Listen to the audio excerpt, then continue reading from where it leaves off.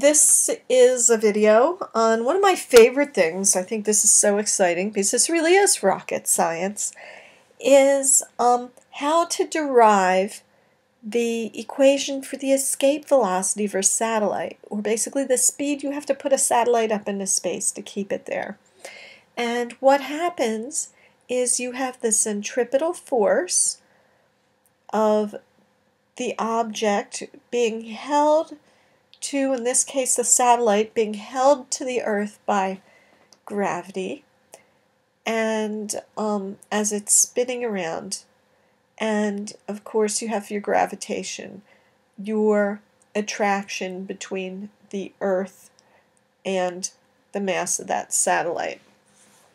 And so what we're going to do is we're going to use these two equations and we're going to set them equal to each other, because basically your object will stay in orbit when the force due to the gravitational attraction between your satellite and your planet, we'll say Earth, is equal to the centripetal force. So you're basically balancing these two forces. And what I did is d is the distance between them, and that I changed the r in this equation to d. Sometimes you see r in this equation, so I could have r's. But anyway, I'm going to make Fg, gravitational attraction, equal to the centripetal force. And now I'm just going to substitute the equations. G m1 m2 over d squared equals m v squared over d. And so ms is the satellite and me is going to be the Earth. And you can look up the mass of the Earth. It's a constant. So let's see what we have here.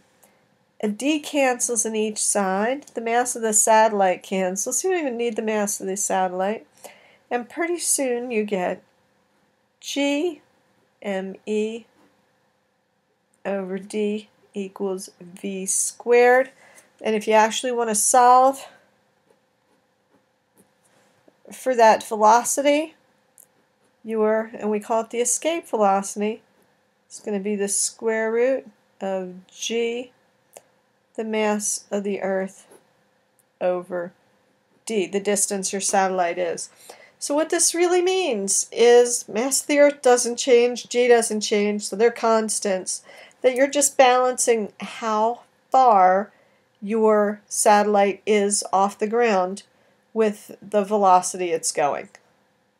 And those are the only two things. So you can set a velocity any distance away from the Earth. There's our Earth, and realize the distance is that way. Okay, so that's d. And you just have to give it the right velocity and it'll stay in orbit. And that's why these satellites, some of them are very small. You could carry some of them around. And the cool thing about them is they don't need propulsion systems, because once they set them up, they get them going the right velocity and they will stay in orbit, which to me is really fascinating. So today, this is rocket science. Thanks for listening. Bye.